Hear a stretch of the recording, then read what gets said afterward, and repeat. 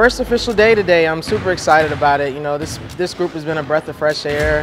Just their camaraderie on and off the court has been fun to watch, just the evolution of that, and just to see our culture thrive. So I think it's going to be a good first day of practice. I love where our culture's at, and obviously everybody knows I think culture wins. I truly believe that.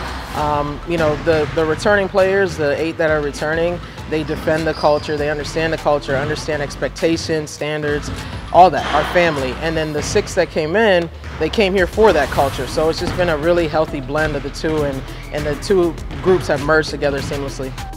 I mean, obviously we hit a lot of adversity last year, so it was tough, especially going into the end of the season. But I think this year we have a lot of people who we can, bang with finally within practice and get better, have competition. But I think that's great because obviously where we want to go, iron sharpens iron, so we want to make sure that we're making each other better every day. It feels way more comfortable this year. I think last year we were all just trying to figure it out, and being a captain, I just feel like I'm a leader and I'm able to help other people, like the freshmen, and so the pieces are coming together a lot better, and it's not all brand new. We've learned a lot, we're more mature this year, so I'm excited to play. The community has been just like buzzing a lot, especially like if I'm going to the store, if I'm going to Panera, there's always somebody like, oh, I'm so excited for your games and things like that. People who are just like so proud of us from how, where we came from, and just excited for this year.